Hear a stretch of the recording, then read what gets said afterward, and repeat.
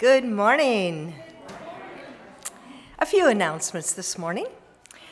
Over on the street side, you'll find the attendance pads. Please pick those up, sign your name, and pass it across.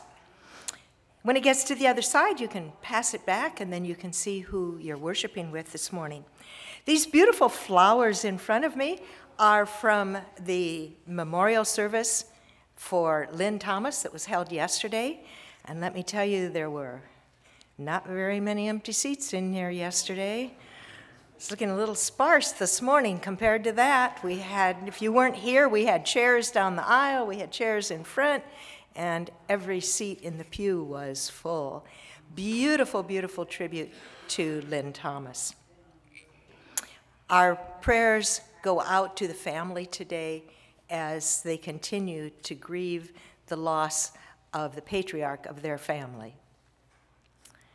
It's next Sunday at 5 o'clock. We have a potluck, and we're going to hear about Wendy and Veronica's trip to Turkey on their Impact Short Mission. It's going to be rather informal, just a chance to sit down and converse with them and find out what they did, what their expectations were, and whether they were met, and what really went on that mission trip. So come join us next Sunday at 5 o'clock for a potluck. There's a sign-up list to put down what you're going to bring. Potluck, that means we share. And we hope to see you at 5 o'clock in the fellowship hall next week. We have birthdays this week. Oh my goodness. In fact, the month of August is full of birthdays. On Tuesday of this week, Chuck Stewart. On Wednesday, Priscilla Holmes and Hope Mata. And on Saturday, Eve Reeves. Pastor Bob will now call us to worship.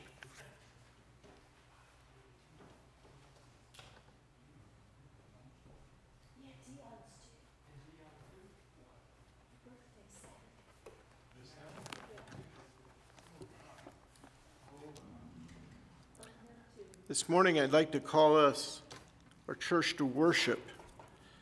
And it's a familiar passage, but I was pondering it this week, and I decided to bring us to worship in this passage.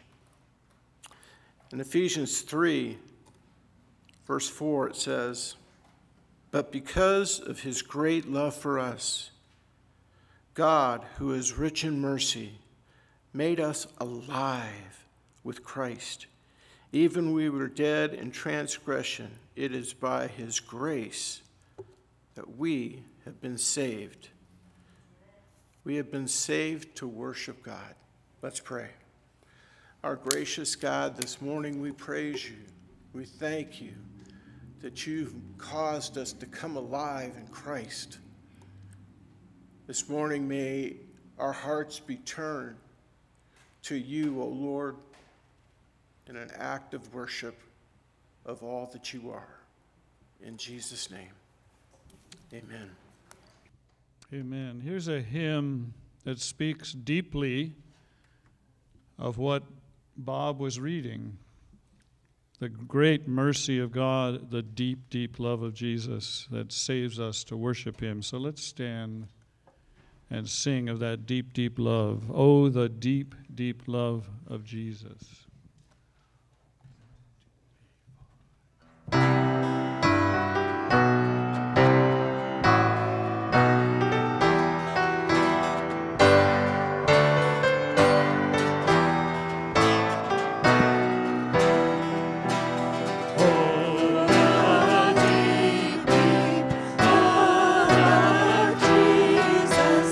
As the measure of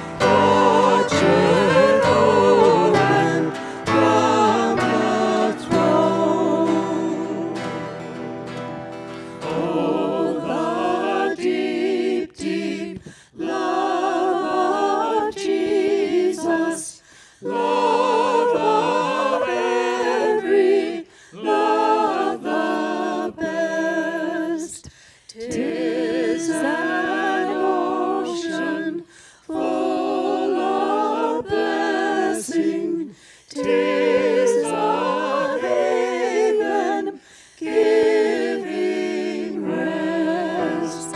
Oh, the deep, deep love of Jesus, 'tis a haven close to me, and it lifts me up to glory, for it lifts me up to thee.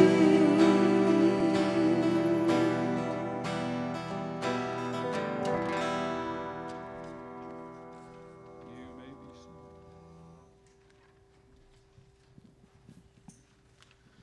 We're going to hear a lot about God's love this morning and how it challenges us to also be loving. God shows forgiveness to us, and we in turn must forgive. We in turn must show his compassion to the world. So amen to that, and let's sing the compassion hymn. One, two,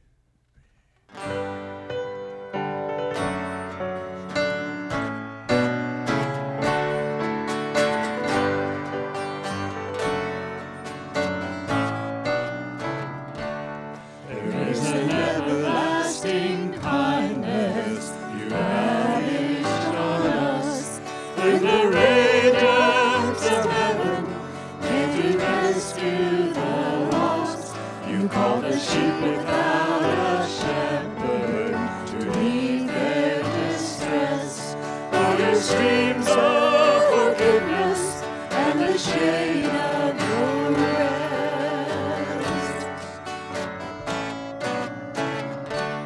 And with compassion for the hurting, you reached out your hand as the lame ran to meet you and the dead breathed again.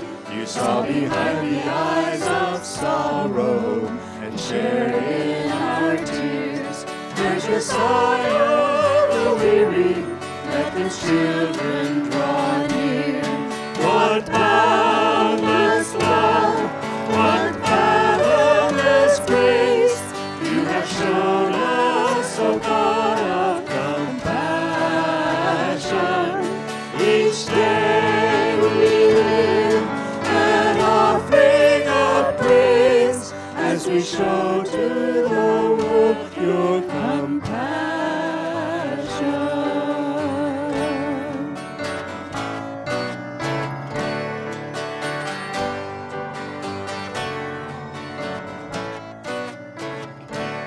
We stood beneath the cross of Calvary and gazed on your face, at the thorns of oppression and the wounds of disgrace. For surely you have borne our suffering and carried our grief, as you pardon the scoffer and show grace to the thief. What boundless love, what fathomless grace you have shown us, O God of compassion. Each day we live an offering of praise as we show to the world your compassion.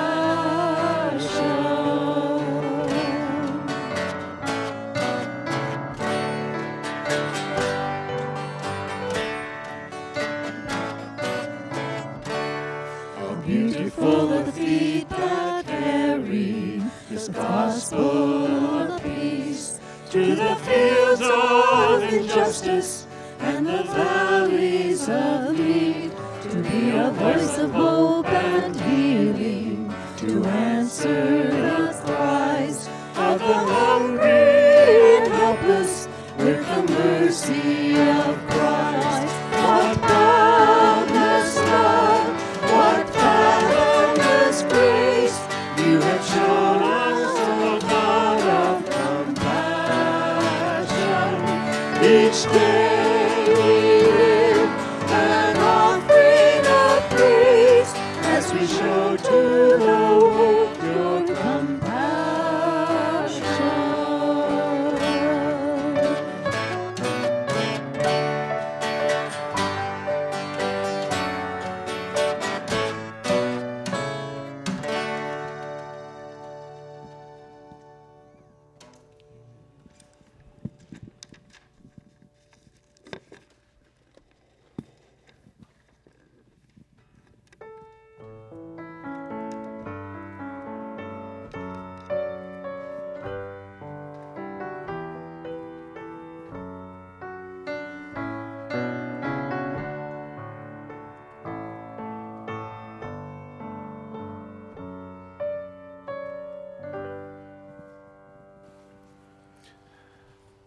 This morning we come to a time of prayer.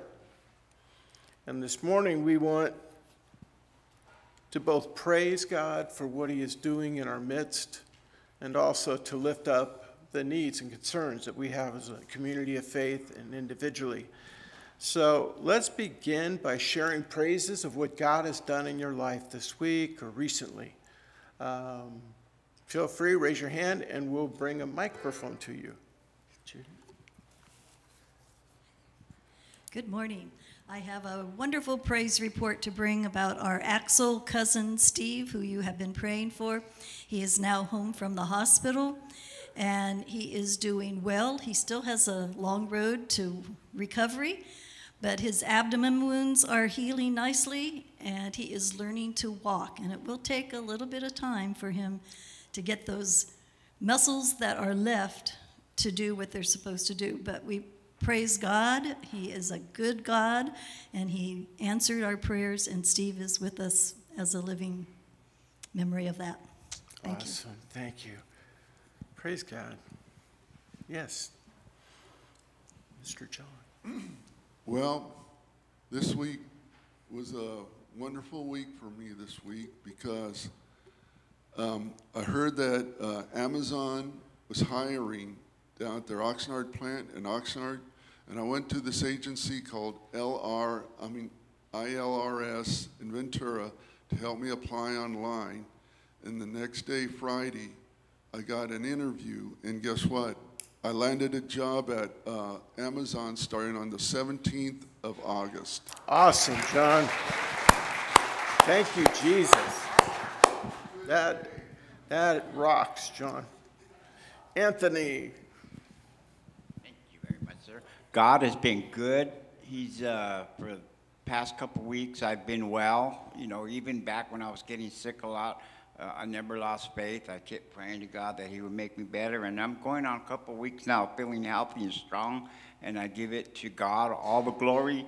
And to all my friends here in the church who prayed for me over and over, thank you very much. God bless you. Praise God, Anthony.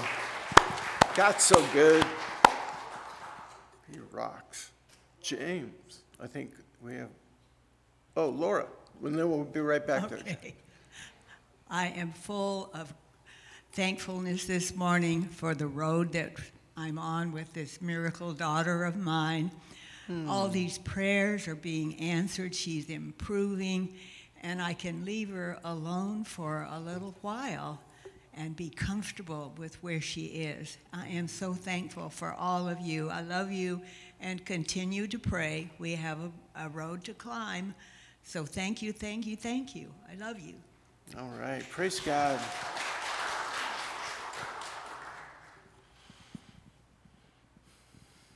God is so good. I just want to thank God for my salvation, first of all, and just everything that he's done in my life. Not less than 90 days ago, I was in a prison cell and didn't know if I was going to get out of prison. I didn't know what exactly God had planned for my life, but he opened the door. He took me out of darkness. He just gave me light. He started to change my life in a real way, and these last 3 months, he's opened so many doors for me to have employment, have reunification with my family, start to rebuild the relationships I had with my children, and just restore my life from top to bottom. I feel like I've been given a second chance, and I really been blessed with an opportunity to do more for God. And I just feel so fortunate. I feel so grateful because I know I don't deserve it. I know that God's grace is freely given to me, and I just feel so fortunate and so grateful to have a church family here as well that prays for me and that supports me. And you guys have been such a blessing to me. So this whole experience has been a blessing. Thank you guys for, giving me your smiles, your prayers, and all your encouragement. I appreciate all of it. Thank you guys. Awesome, James. Way in the back is Lydia. I also want to thank God for all his blessings and what he's done in my family, what he's done and what he's going to do, and I just thank him. But I do have a prayer request for Diana's co-worker that passed away suddenly. His name was Kenny, and so keep him in prayer. Well, his mother, Renee, also, so the family for prayers. Would someone pray for Kenny and his family when we come to a time of prayer? All right, Lydia, thank you. One more praise. Yes. Oh, Carol Boatner. Okay, thank you. Carol Boatner has asked for prayers. Would someone pray for her this morning? Just raise your hand. Cheryl, thank you. Let's move to prayers. That was an awesome time of praise. Let's move to prayers that might be concerns on your heart, and we want to lift those to God. Father God, we praise you, Lord. We thank you for all the praises we had this morning. It's just so edifying to hear all the wonderful things you are doing. We praise you for who you are, not for what you do, but we love you, Lord, and we thank you for all these people that are here today, believing in you, trusting in you, and remembering that we walk by faith, not by sight. And Lord, we want to lift up Carol today, Carol Boatner. God. Lord, you know her problem. I have no idea what it is, but Father God, I know you watch over her and you take care of all of us. So Lord, please touch Carol with your loving hand, with your healing hand, whatever it is that she needs. Would you please anoint her and bless her and lift her up, Lord, and heal her. We praise you and thank you in Jesus' name. Thank you, Jesus. Before we go to specific prayer, are there other requests? Charlotte? And then we'll maybe another prayer request, and then we'll go. I'd like to have prayers for my grandson, Michael. He's in the hospital with blood poisoning. Mm-hmm. Who will pray for Michael? Rod, thank you. Maybe one more prayer concern. There you go, Judy. I'd like she has it. Prayer for my dad. We go to a surgeon for a consultation this Tuesday. Okay. Thank you. Who will pray for Mal? Okay, Ron. I got Ronnie over here. All right, let's take some time and pray for those needs, and then I'll close this in the Lord's Prayer. Let's pray. Heavenly Father, we just come before your precious throne of grace, Lord, thanking you for your amazing grace and your mercy on us, Lord. Lord, we lift up this family, Lord. I can't imagine a mother losing their son at such a young age. He was only in his 30s, Lord. But you know their family, you know who they are, Lord. I pray that you give this mother the strength, the comfort, the peace that she needs, Lord. Just be with her and the family, Lord, and just bless them in a special way. Yes, if they don't know you, Lord, we just pray for their hearts that they will come to know you and put all their faith and trust in you, Lord. In Jesus' name.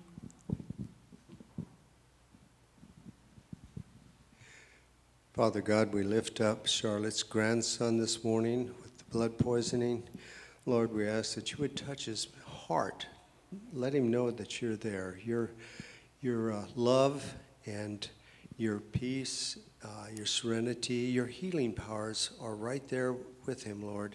He needs to just reach out and feel your presence. And we ask that your presence, the Holy Spirit, would touch him and move him to a close walk with you, and that it would also heal him of the blood poisoning. Guide the doctors as they treat him. I ask this in Jesus' name. Thank you, Lord.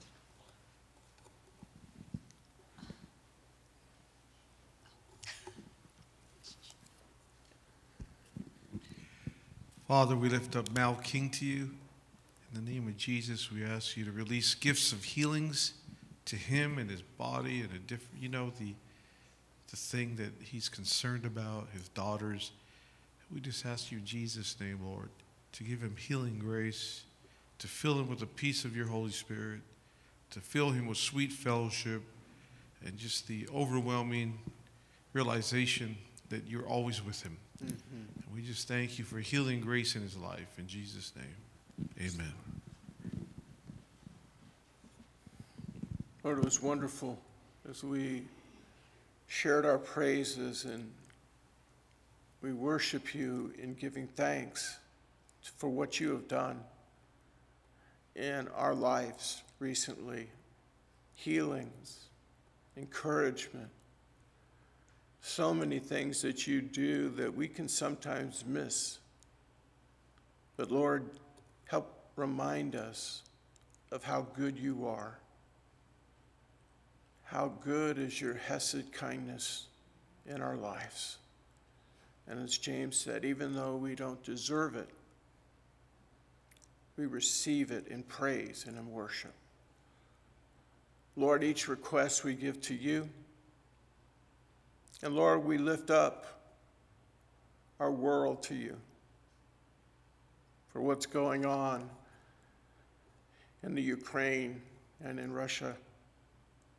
Lord, we pray for your peace, at least peace in the hearts of those who are hurting as a result of this war. Touch people deeply. May they see Christ in their lives and how much you love them in the midst of all this. We thank you, Jesus, that you are our great Savior. You usher us into the kingdom of God through faith and trust in you. And so, Jesus, we not only praise you, but we come together as your people, praying the prayer that you have taught us to pray, saying, Our Father, who art in heaven, hallowed be thy name, and thy kingdom come, thy will be done, on earth as it is in heaven.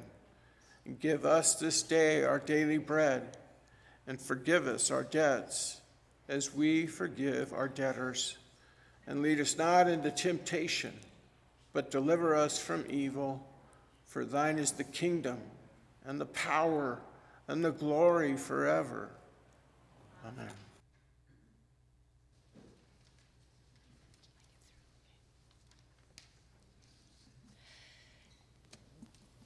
The passage today, Matthew 5:38 through 48, is so wise. God has forgiven us so many times, and it's all about forgiveness of others. It says, You have heard it said, an eye for an eye and a tooth for a tooth. But I tell you not to resist an evil person. But whoever slaps you on the right cheek, turn the other to him also. If anyone wants to sue you and take away your tunic, let him have your cloak also. And whoever compels you to go 1 mile, go with him 2. Give to him who asks you, and from him who wants to borrow from you, do not turn away.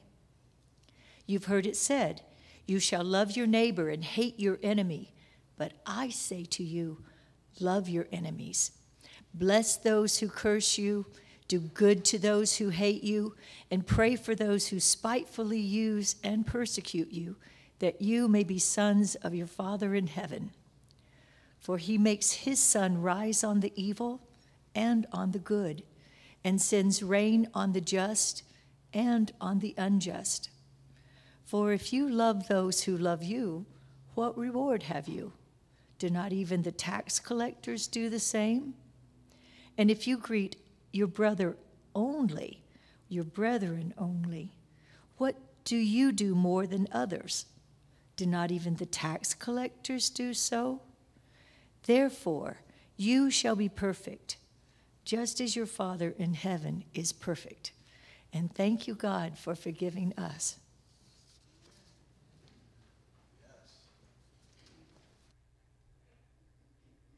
Today I want to speak to you about, you know you're grown up and mature when?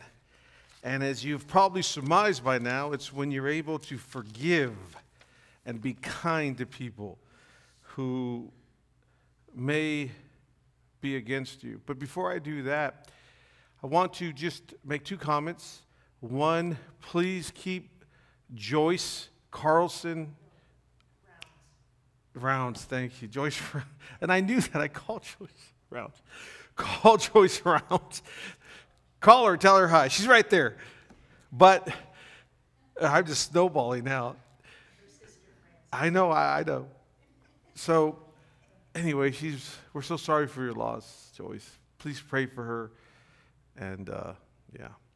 And then also yesterday, I was just so blessed with the memorial service here. It was so Christ-centered and God-centered. And it was just awesome to see such a stand-up guy for Jesus as we reflected on the life of Lynn Thomas. And his family did such an excellent job of honoring Christ in his life and the priority that he was. So, man, it's just awesome. Please pray for them as well. And pray for me. It looks like I need it today. So there's benign, metaphorical enemies, and then there's the serious types. Funny, benign types of enemies are, who's the enemies of the Dodgers? The Giants. Who's the enemy of Popeye? Brutus, or if you're old school, Bluto. And then there's the serious, not so funny at all, sad type of enemies, dangerous ones like Putin, who's the enemy of Ukraine. I don't say Russia because I don't think Russia wants to fight with Ukraine, but that's just my personal opinion. But I think it's more Putin versus Ukraine. That's scary. He's putting the whole world in danger, right? Scary, serious enmity right there. And then there's sad enmity. Americans against Americans. And that's what happens in extremism. Whenever you have extremism, it creates enemies. Because if you think about it, there should be congruity, like being pro-justice and being pro-police and authority. I don't see the contradiction there, but yet you see people dividing and hating one another and calling each other enemies politically. I don't get that. Being mindful of the necessity of ecology and being pro-business and capitalism and freedom. I don't see the incongruity. But when you have extremism, things that really shouldn't divide people. And that's sad that America is at enmity with other Americans. I think Jesus is praying for us, hoping that we avoid extremism so that we become a country that disagrees with each other as opposed to people spreading haterade on TV, on the news, offering it like Kool-Aid to be brainwashed and to blame other human beings. It's just extreme. So there's serious, and then communities, school boards. I mean, extremism, to me, again, I don't see, they're both good. Safety for children, but then freedom for parents to parent, and not to have that taken away. Both are good, right? But yet those extreme views cause enmity when really there shouldn't be any, because those are both good thoughts. Safety for children and parents being the parent, being the ultimate authority of what happens with that child. So let's think about this. The old teaching. Jesus addresses the old teaching, then he says, but I say to you, which is authoritative. He's saying this is really what this law meant and what's behind it and the way you're to be. The old teaching. You've heard it said, an eye for an eye, a tooth for a tooth. How many of you know that the Word of God is perfect? It's the Word of God. It's not a suggestion book. It's not a recipe. It's God's Word. And God never changes. So then, why then are we to take a new spin and re-understand this command? It's because the command was misunderstood. This command actually was helpful because it made sure that someone didn't lose their life for punching someone and causing them to lose their tooth. It preserved justice, right? Like someone doesn't deserve to be sentenced to death because they punch a fella and that fella loses their tooth. So this law originally was to protect fairness, to make sure that you didn't die and weren't sentenced to death for knocking somebody's tooth out. It protected fairness, a tooth for a tooth. In fact, we still hope that modern governments run the same, that punishments fit the crime, right? So this is actually a good law. But extremism, and he's thinking about the Pharisees here, and some of the governments of that time took it to an extreme. And so he says, you've heard the old teaching, a tooth for a tooth, an eye for an eye, but I tell you not to resist the evil person. And then he describes 3 things that evil persons might do to you. People that are slapping you, taking away your property unjustly. He says, I tell you not to resist or get even is what he really means. Do not get even with an evil person. And that's the new teaching. I tell you not to resist an evil person. Whoever slaps you on the right cheek, turn the other also. Now, in saying that, he's not saying that evil shouldn't be resisted. He's saying don't get even, really is what in the Greek what we're to understand. Don't get even. What does God say about vengeance? Who owns it? Vengeance is mine, says the Lord. And so we're to resist evil and to resist bad stuff. Jesus even says, if your brother sins against you and is doing something bad to you, talk to him. Like, wake up, man. Stop this. And if he doesn't, then you go to others, 2 or 3 others. And if they don't listen, you go to the church and you bring church discipline. So evil needs to be resisted. Justice needs to be meted out. But Jesus is saying, I'm talking to you, disciples, those of you that climbed up this hill to hear my Sermon on the Mount. I'm talking to you. The government is going to do that. I've instituted government, but now that you're going to be salt and light and you're going to make a radical difference in this world, you're going to be different. So yes, the government is going to continue the ministry of an eye for an eye, tooth for the tooth. The government will continue to mete out justice and resist evil collectively, but individually, I'm calling you to be radically different. I've put my heart into your heart. That's what the Beatitudes are about. You have a beatitude heart with those 7 or 8 virtues. You have a new motor in you. He says, and now you're really going to shine. You're light of the world, and this is how you're going to shine, by being different. Where the rest of the world is dog eat dog, you're going to be different. And how many of you know that's hard? To be different. It takes a deep, deep understanding, as Donna said, to understand how much we are loved and how forgiven we are and how kind God is to us, to even begin to live out Christ's command to be Jesus to other people. And Jesus is saying, I moved inside of you, and I've given you a new heart with the 7 Beatitudes. Now it's time to take it for a test drive. This motor that I've put inside of you. So I want you to be kind to enemies, kind to people that are coming against you. Now, it's not carte blanche, because if you gave every single dollar you had to people that wanted it, after a while, you wouldn't be able to, you have nowhere to live, right? You wouldn't be able to feed the piranhas at home. So he's not saying constantly, turn your left cheek. You'd have to go to plastic surgery once a year. No, he's not saying that. But what he is saying is that there's times where God's going to put it in your heart, and we all know when he does. He says, in this instance, I want you to be a prophetic witness. I want you to show that I'm alive in your life. And there are times where God calls us to radical obedience in the form of not getting even. Again, we're called to resist, but not to get even. And so he even takes it further, the new teaching. Just in case we say, okay, I won't run that guy over or gal over next time I see them. We kind of think like, I could do that. But he says, no, pray for them. Do good for them. That takes it to a whole nother level, huh?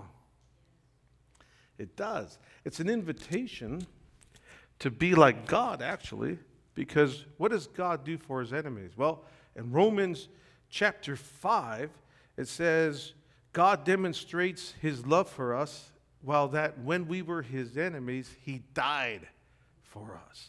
So what does God do to his enemies? He loves them and dies for them and sheds his blood for them. He heals them. He fed crowds that he knew would never follow him. The Bible says friendship of the world is enmity with God. Now, I'm not going to ask you because none of you would admit it, so don't answer. But how many of you are a little worldly sometimes? I'll confess for you. Sometimes I am. But what does God do to you? He fills you with his Spirit. He draws you back to himself, the only one that could truly satisfy us, the only one that really could fill the emptiness of our heart, the only one that gives us real joy. After we cheat on God with persons, places, and things, he doesn't kick you to the curb. He wins you back. By the Holy Spirit, he brings you to repentance. So when you become one with Jesus, you're one with his heart, you're one with his family, and his enemies, so to speak, are your enemies. But what does he do with his enemies? He does good to them. And he says, Jesus says, look at nature. It rains, the sun shines on the good and the evil. The Bible says in Psalm 19 that every day the skies and nature declare and speak truth about God, the glory of God. And there's a lot into that. But one of the glories that nature says every day is, I love people. I love all people, white, brown, black, lazy, smart, funny, grouchy. That's what nature cries out. He causes the sun to rise on the evil and the good. He causes rain to come down on the evil and the good. We're to be like him. He says, pray for those who spitefully use you. Do good for those. Man, that's hard. We're called to be salt and light. Radically different. Because he says, if you're only good to people at First Presbyterian Church, how is that any different than, he says, even the worldly people do that. If you buy dinner for people that buy you dinner, how is that different? He says, you're to be different. In fact, he says, and I'm not even going by my slide anymore, but let's go forward a slide. That way I can get back on track. There we go. So it's a command to grow up and mature in Christ, to put on our big boy and big girl pants. That Greek word, teleos, he says, be perfect as your Father is perfect. Teleos means complete, mature. It doesn't mean perfect, because no one's perfect. The cross presupposes nobody could be perfect.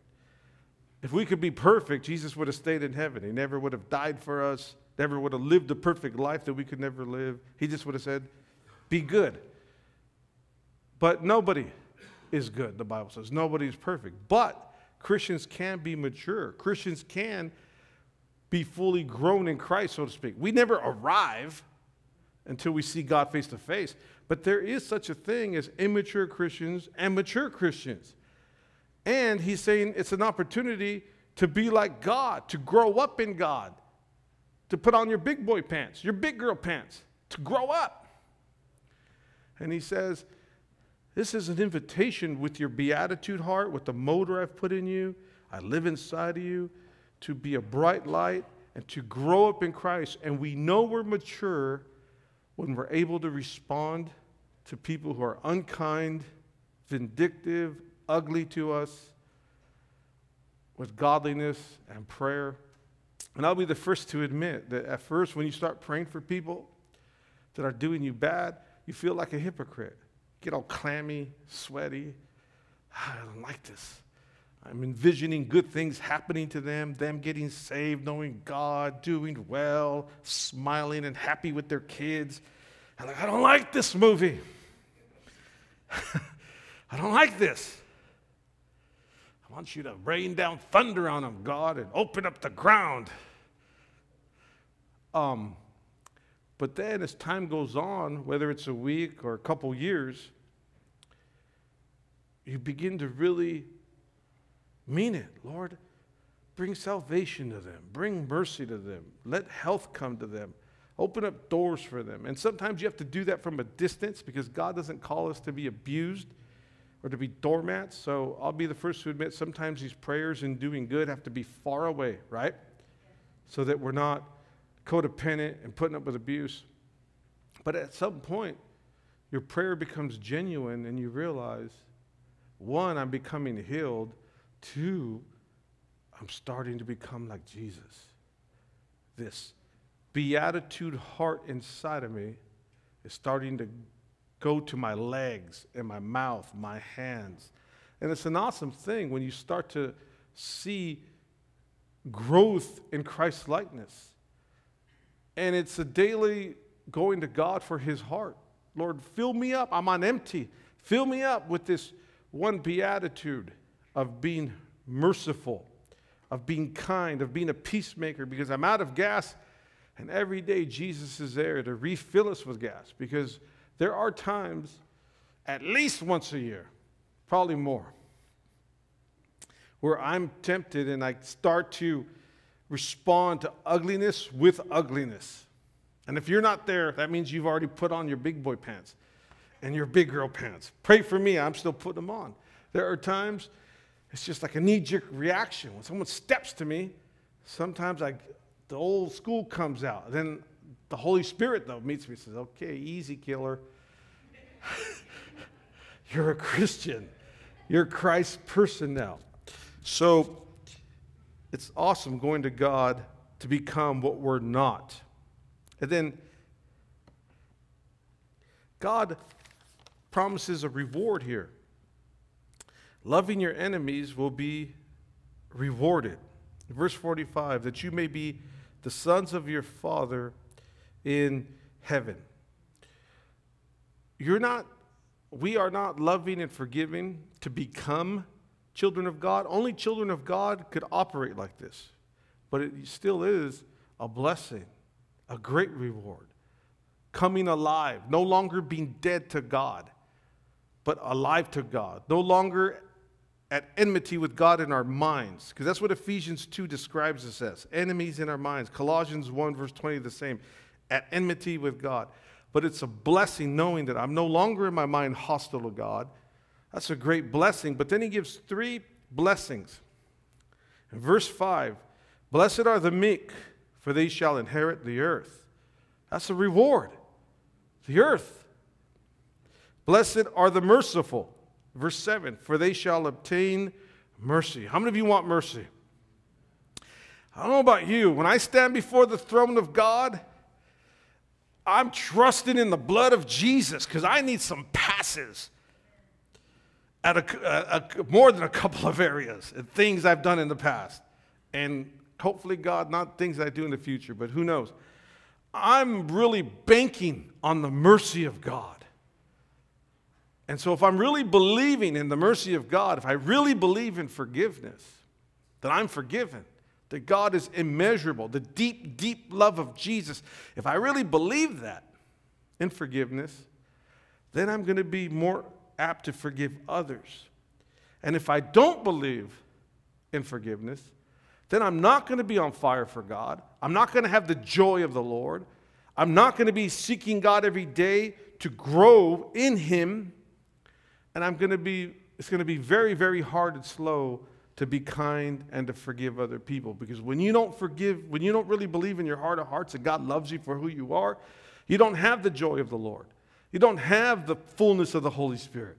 You have religion, you have condemnation, you have depression, you have anxiety. When you really don't believe that God loves you, the real you, pimples, buck teeth and all. You're like, I believe God loves me because I went to church today. But do you believe he loves you just the same? When you're doing the opposite? I'm not giving you a license to do that. Please don't do that. You're going to hurt yourself. You turn God's grace into a license to sin. You hurt yourself bad. But anyway, that's a different sermon. But God loves you. And when we really believe in forgiveness, it just flows.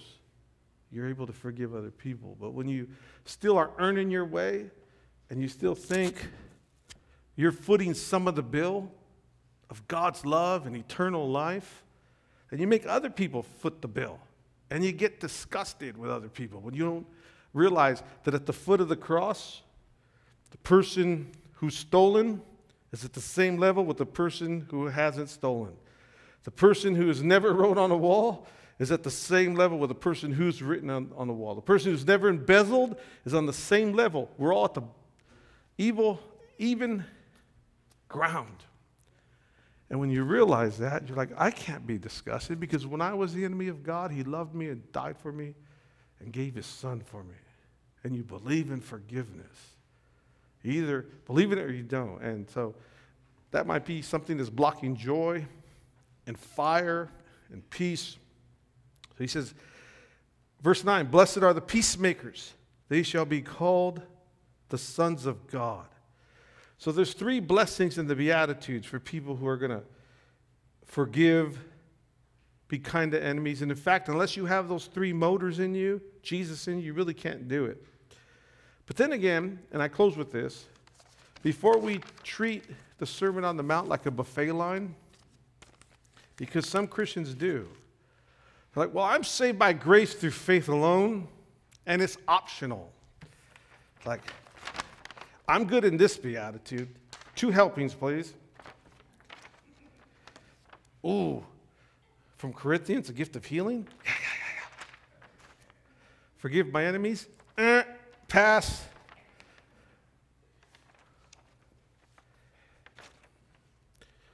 When I excuse myself, like in a buffet line, I could pick and choose what parts of God's nature I want inside of me, I really rob myself big time. Because then I don't get to know God and his power. I don't get to know him and his power.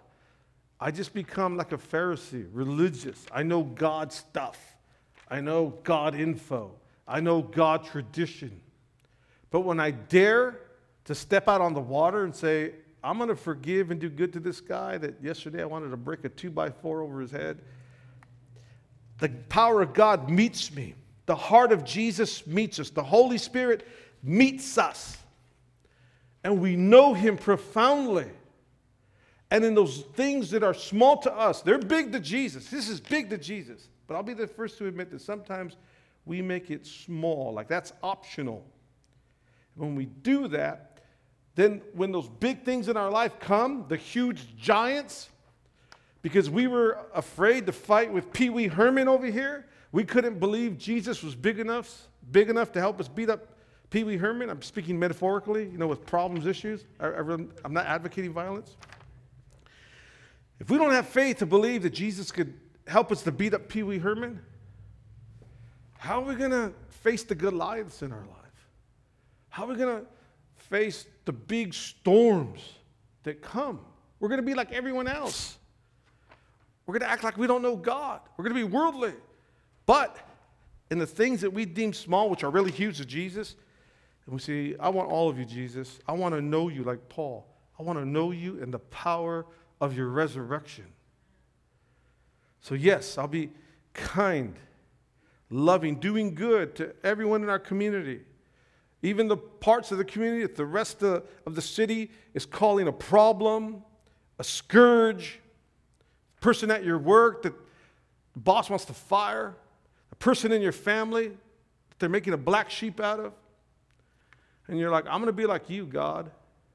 I kind of get why the city's frustrated. I get why my dad's frustrated with the black sheep. I get why the boss man, or boss lady, is having an issue. I get that, but I'm going to see this person through your eyeglasses. I'm going to be your hands. I'm going to be your feet. And then we experience the power of God. And then in other areas, we're able to believe God. I could change. I could be different. You can show up and show out in powerful ways. But when we say, nope, we're actually robbing ourselves of knowing God. And we need to know God, especially with all the pain and all the problems that human beings face. I don't know about you, but I need miracles in my life. I need breakthroughs in my life. I want to hear the Holy Spirit because I hear the junk of my emotions, the junk of the news, and I want to hear Jesus. I want to see breakthrough, revival, and it all starts by saying yes to God in all the areas of your life instead of just a couple and then realizing in the big things, I don't have any faith because I've been choosing it, piecemealing it. And now I realize I don't even have a full course. I don't really have the power of God in my life or the knowledge of God and the reality of God in my life. Heavenly Father, thank you that you're a loving God. You love people. For God so loved the world, he gave his only begotten Son, that whomsoever believeth upon him would not perish, but have everlasting life. Thank you that even though at one point we were at enmity with you in our mind, hostile toward your word, you made us your children. Help us to be like you, God. Help us to grow up and to be like you, to people that everyone else is cutting loose and labeling. In Jesus' name, amen.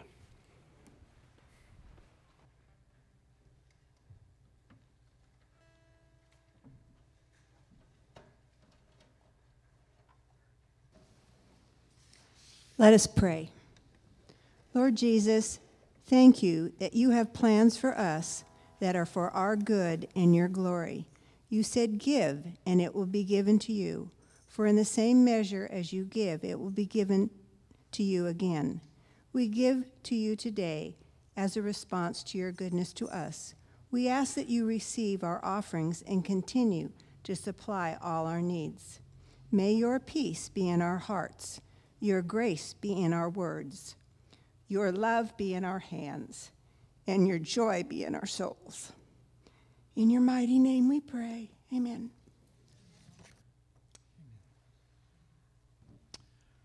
Let's stand and sing Praise God, from whom all blessings flow.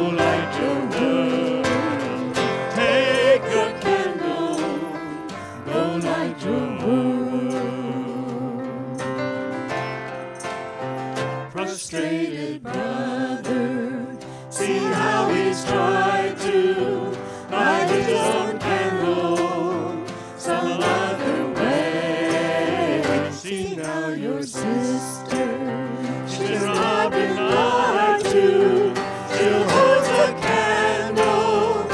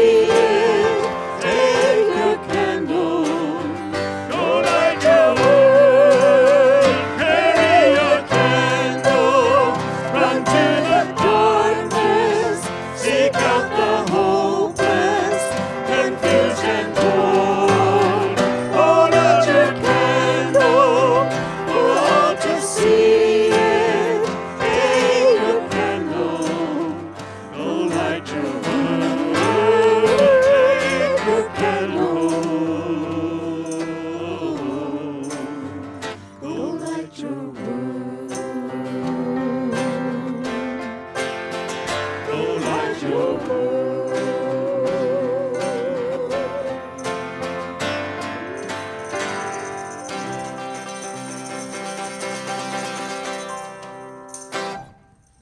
Now may the love of the Father and the grace of our Lord Jesus and the power of the Holy Spirit meet you every time this week you dare to live out the beatitude life and to allow the new motor installed inside of you to dictate how you live in your lifestyle. Leave here in the favor that's yours in Jesus Christ. Amen.